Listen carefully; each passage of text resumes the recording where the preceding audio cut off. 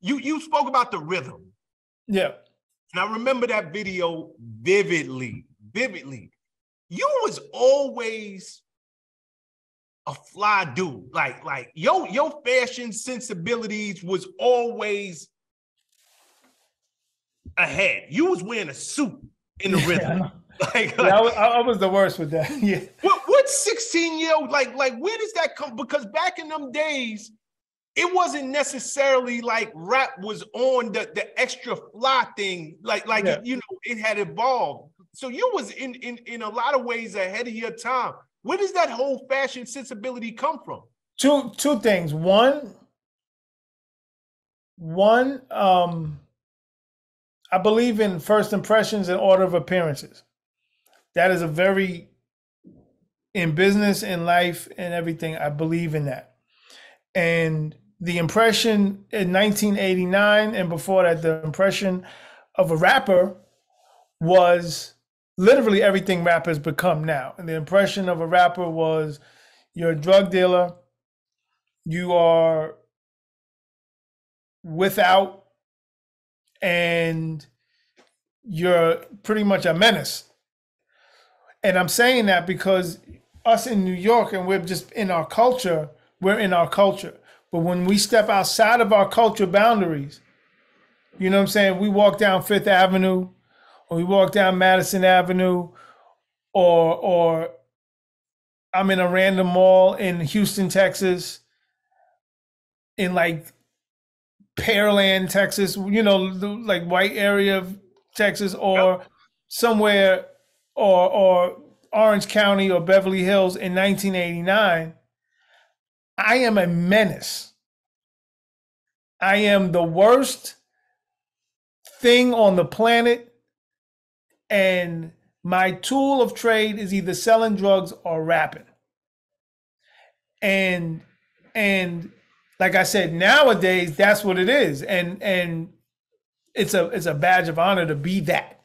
But when I was growing up, we were taught to not be that and to be better than what others may think of you. So the whole suit representation for me was, we can rock this too. And we don't have to be. First of all, think about this. People got to really realize in 1989, athletes hated rappers. Yep. Michael Jordan would never stand next to a rapper. But we rocking his Jordans every day. Never. R&B artists hated rappers. Pop artists hated rappers. Radio stations hated rappers. Yep. Everybody hated us.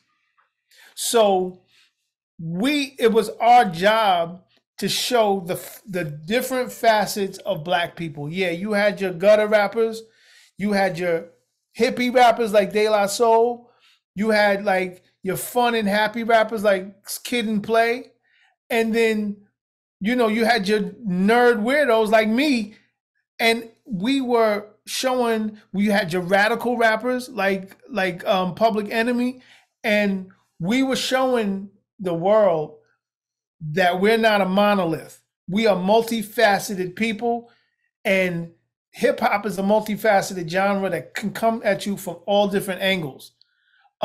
Even the brothers from the West Coast bringing their gang culture and showing us what's happening over here, and and it was like that. And so for me, rocking a suit was a representation of that. But also another thing, my inspiration, my like clothing inspiration was always people way before me, like jazz musicians and even like, everybody wanted to be a gangster, but I'm like, okay, but look how Al Capone and them dressed. They used to dress like this. They had the suits, and it was, I'm watching movies like Untouchables and I'm like, yo, these dudes is fly. I want to be like that. If we gonna be on some gangster stuff, let me at least be like old 1930s Chicago, New York gangsters, even the real gangsters running around New York in 1989, the John Gottis of the world, they was fly. They didn't come out. You wouldn't, you know, it's funny, like you see movies and you see like the Italian dudes in the like little chain and the velour sweatsuit. Yep. That wasn't till later. When I was a kid, them dudes was walking around Armani down at all times. Yes. And it was real in New York. Like, you know, people don't understand that gang culture was real. So I'm seeing all that from all angles. I'm like, yeah, I want to do that too. And, you know, that's basically what it was. You know, it's so interesting because I want to keep at the forefront of this conversation. When your first album dropped, you're 16. Yeah. So for you to have this type of awareness, to me, because I'm thinking, as you're talking, I'm thinking of Sean at 16. Mm-hmm. And I absolutely was not as aware as you were of how we were looked at, just as human beings. But I remember with my own son, and I would tell him, you know, when he was a teenager, a young man, yeah, you know, you're 6'1" tall. You're a Black man. This is how the world sees you. Yeah. It has nothing to do with you individually. They don't know that you're a great student. They don't know that you are raised by two parents. They don't know that you have great manners, but they see you. Yeah.